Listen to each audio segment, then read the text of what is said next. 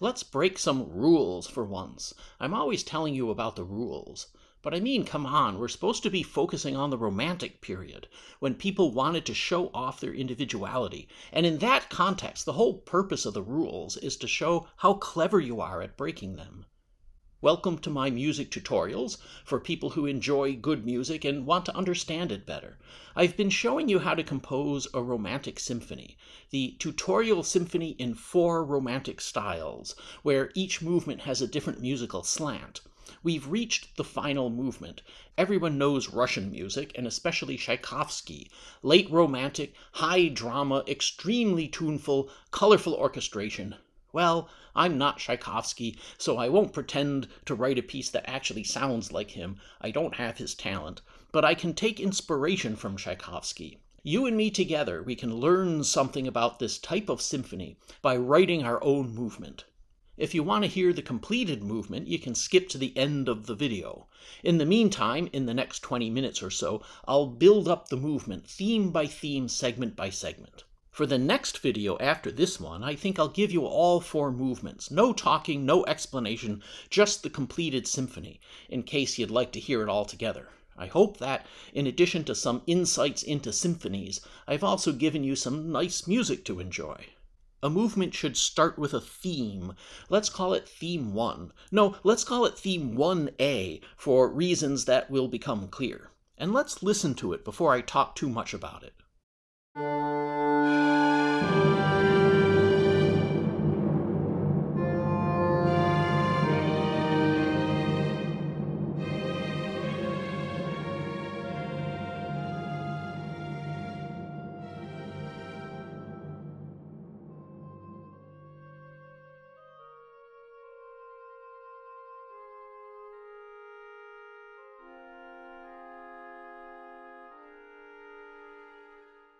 It goes on from there, continuing the same kind of thematic material. It's a dramatic opening to the movement, and it has a flavor of Tchaikovsky. First, although it's not a direct quote, it's kind of reminiscent of a phrase or two from his Pathétique symphony. I keep telling you, borrowing is a time-honored method. John Williams' music from the Star Wars movies is filled with gestures and phrases that come straight from Tchaikovsky. Also, the orchestration that I used here is Tchaikovsky-ish. The winds are doing one thing, the strings are doing something entirely different, the tympani is doing its own thing, each component has its own distinctive contribution. Here's a small detail, but it's kind of cute. The melody line in the violins has 2 Gs, one after the other. Instead of having the first violins repeat the G, and the second violins play the harmony notes underneath, repeating the D, what I've done here is swap the first and second violins. They do a switcheroo. Here the first violins are on top, the seconds are underneath. Here the second violins are on top, hitting that G, and the firsts are underneath. Then they switch around again, and the firsts are on top. It probably doesn't make that much difference to the sound, but in theory it makes that repeated note stand out better. This is a famous Tchaikovsky trick, again straight out of the Pathétique symphony. I'll point out one more little orchestration detail. The music dies down, you reach a quiet part, and something very weird happens. Look at the flute. It's playing the harmony notes underneath the oboe. Nobody does that. The flute is supposed to be on top. The oboes beneath the flute, the clarinet in the next register, and the bassoons on the bottom. What nut would use the flute for a bass line? Well, Tchaikovsky loves doing that. His scores are full of low flutes. In a quiet moment with thin orchestration, the low flute makes a beautiful, woody, smoky sound. So these are some of the ways I tried to take inspiration from Tchaikovsky in this first theme. That and the intense romantic drama. But now I want to talk about overarching structure. What form should we choose for the last movement? A rondo, a theme and variations, those are very common, but my favorite is always the sonata form. In my view, the greatest architectural invention in music. It's a way to weave big contrasts and drama and suspense into a single movement. It treats music like a story, like a movie with a good plot. It's almost always used for first movements, and at least a third of the time it's used for last movements. The inner movements typically have a simpler dance form. So I'll use a sonata form here. Some people, including me, think that the form reached its pinnacle with Beethoven about 100 years before Tchaikovsky. Let's talk very briefly about how a sonata form is organized. In the exposition, you introduce your characters. Theme 1 in the home key, theme 2 in a different key, and a closing theme to round out the segment. The themes contrast with each other to help give a greater emotional range to the movement. Then you have a development section that fragments and transforms the themes and takes you on a suspenseful journey through different keys and moods. Finally, in a burst of excitement, you get back home again. The recapitulation, theme 1 in the home key, theme 2 in the home key, and the closing theme to round everything out. Sometimes you add a coda to give the end a particular feel that you want. The peak of the drama, the structural keystone of the arch, so to speak, is this moment when the familiar first theme comes back again. You've gone on a journey through distant lands, and here is the satisfying moment when you step back through your familiar front door. This form was invented in the classical period. If you go back and look at my videos on how to compose a classical symphony, you'll see a very classical version of the sonata form. Beethoven is transitional between the classical and romantic period, and brought the form to a kind of perfection. The famous Fifth Symphony, first movement, is often considered to be one of the best examples ever written. By the time we reach the symphonies of Tchaikovsky, people are using the sonata form in a really different way. If you analyze the first movement of a Tchaikovsky symphony, you'll see the proportions are different from Beethoven's. There's a giant exposition that's almost like a movement in itself, sometimes 8 minutes long, just for the exposition. And it doesn't just introduce the main themes, it develops them. Long passages will take the first theme and extend it, experiment with it. The drama will go up and down, and then you'll find yourself with a second theme, which is also developed in an extended way. And when you get to the actual formal development section, it becomes kind of structurally superfluous. It's more like an interlude, and proportionally, it's a lot shorter. When you reach the end of the development, and the recapitulation appears, that moment no longer feels like the climax of the piece. The journey through the development section is too short for that, and you've already gone through so many dramatic ups and downs, loud parts and quiet parts, that this moment doesn't feel uniquely or specially dramatic. In the classical sonata form, the recap is just a repeat of the exposition. The same themes are trotted out, like actors in a play coming out for a curtain call. But in a Tchaikovsky symphony, the recap is completely reimagined. The themes are handled in a grander way, sometimes even woven together or layered one on top of the other. Whatever you heard in the exposition is bigger and louder and more dramatic in the recap. The height of the drama has shifted closer to the end of the movement, especially to the second theme and the closing theme. So far we have only one theme, and we'll need a second one. Let me play you the second theme that I came up with. It has an unashamedly Russian flavor.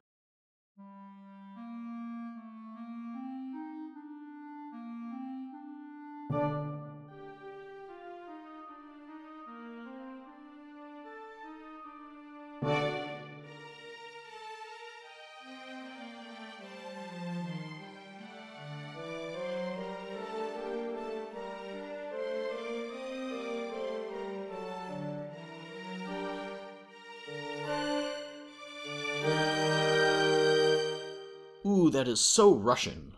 Having the clarinets take the theme, just the clarinets, is a very late romantic emphasis on color. You have your moments of big, blended orchestra, but you need moments where you hear the color of individual instruments. And of course, the color's always changing. Different instruments pick up the melody here, and then the upper strings pick up the tune here. But something is wrong here. Can you spot the problem? The first theme is in C minor, and the second theme is classically supposed to be in the relative major, E flat major. That gives you a maximum contrast between a dark minor key and a bright major key. But instead, this second theme is in another minor key, G minor, and that makes no sense. Even more bizarre, The whole symphony is supposed to be in G minor. You may remember from the previous videos, the first movement is in G minor. So how can the last movement start in the wrong key in C? What's going on here? Well, I'm breaking the rules. I'm trying to show you how you can loosen up the rules and be a little more creative and individualistic in the late Romantic period. The C minor first theme is acting like an introduction. It starts dramatically in the wrong place and slowly carries you to the right place. This new theme, which I'll call theme 1B, is the real principal theme of the movement. It's the most singable, catchy tune in the piece. We can build a sonata structure around this new theme as the primary one, even though it doesn't appear until 3 minutes into the music. Tchaikovsky wouldn't have done this. He tended to stick closely to the Western European traditions. In many ways, he was musically conservative, and the deep conflict between his Russian Eastern heritage and his Western European training has a lot to do with the power of his music. Maybe you've heard of the famous Russian Five, a handful of composers who try to forge a new way forward, a Russian style. The most famous are Borodin, Mussorgsky, and Rimsky-Korsakov. I had to look up Kui and Balakirev. They're much less well known. Well, Tchaikovsky was never part of that group.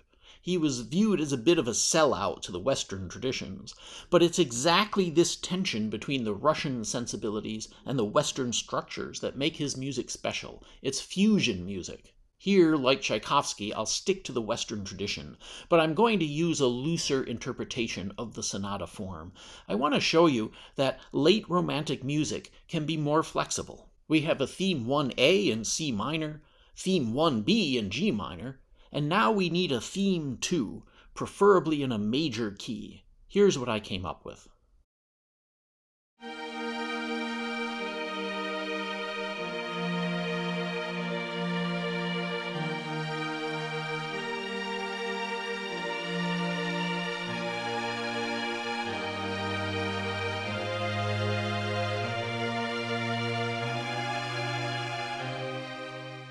I was thinking of Tchaikovsky's famous Suite for Strings. I'm shamelessly taking inspiration from here and there and combining it into this Tchaikovsky-ish finale. However, as nice as this new theme is, this isn't a suite for strings, it's a symphony. So I don't think I want such a long passage with monochrome string writing.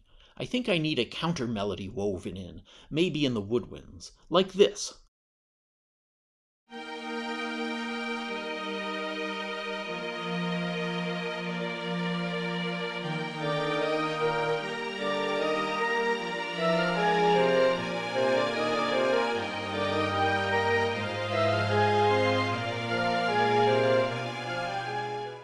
Where theme 1A and 1B are dark minor key tunes, this theme 2 is joyful, even triumphant. It has good contrast with the previous material, and the contrast between themes is the deepest truth of a sonata movement. But, it's in the wrong key again. It's in E-flat major. Let's look at the diagram. We start with theme 1A in C minor. Traditionally, we'd then move to E-flat major, the relative major. So let's call this new one theme 2A. Theme 1A and theme 2A work nicely together in a traditional sonata movement. But they're kind of a fake-out. They represent a shadow movement, a kind of misdirection.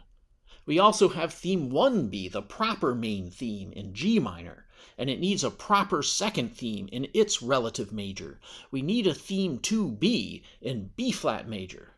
That way, theme 1A becomes an introduction flowing into theme 1B, and theme 2A becomes a part of the longer transition into theme 2B. This structure is like taking two normal sonata movements and mashing them together. It's complicated and weird, and as far as I know, unique. I've never seen a sonata movement written like this. Why on earth would I do something crazy like this? I did it for two reasons. First, I really just want to show you that you can play with the standard forms. Be creative, break the rules, or adapt them to the needs of the moment. By the late Romantic period, we should be able to break the rules. And second, my own deep inner inclinations are toward tearing up the rules. In my tutorials, I teach you all about rules and forms, but when no one's looking, when I'm writing for myself, I almost always avoid the rules and do it my way. If you ever go back and listen to my very early videos on this channel, you'll find my 7th, 8th, and 9th symphonies, and they're based on a total intentional lack of organization.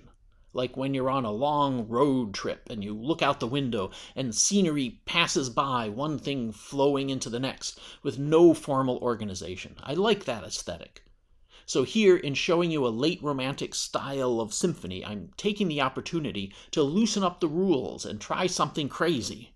And in the end, against all odds, I think it works aesthetically. Anyway, the unique structure of this movement calls for a theme in B-flat major, and here's the theme I came up with.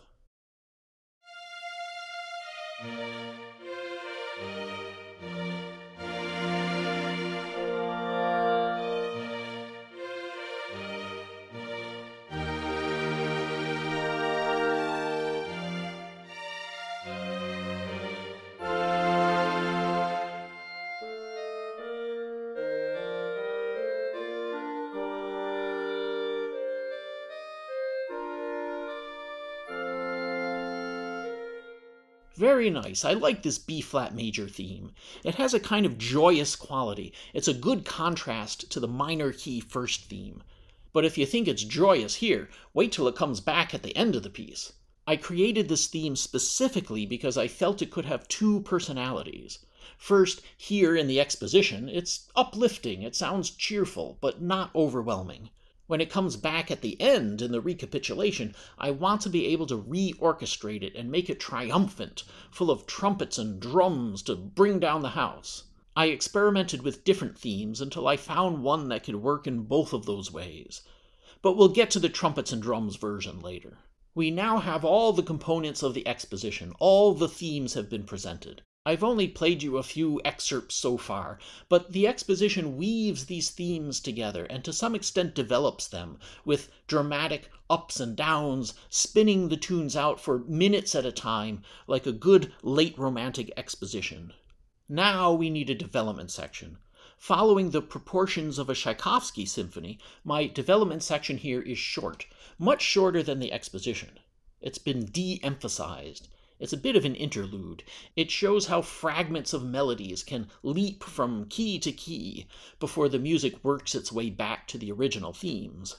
I'll play you an excerpt to give a sense of what I mean. You'll hear a sequence, or a short segment of music, that's repeated in a series of different keys. You'll also hear fragments of the main themes bouncing between different sections of the orchestra. The passage should give a feeling of constant motion. It's unsettled and moving like it's searching for something until it eventually finds its way back to the main themes.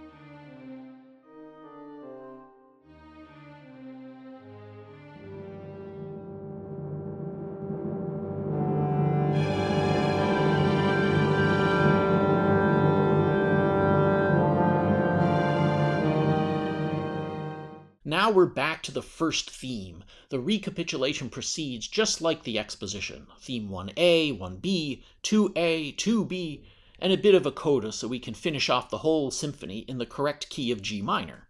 But I don't want the recap to be a cut and paste from the exposition.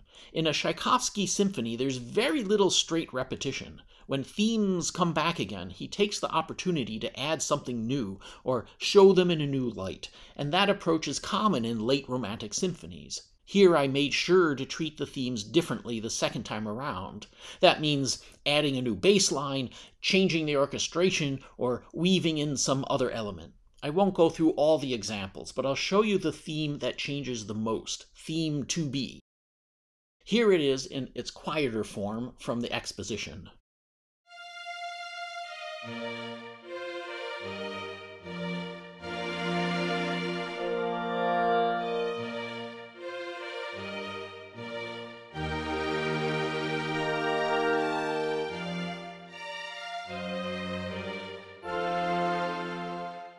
And here it is in its triumphant form at the climactic end of the movement.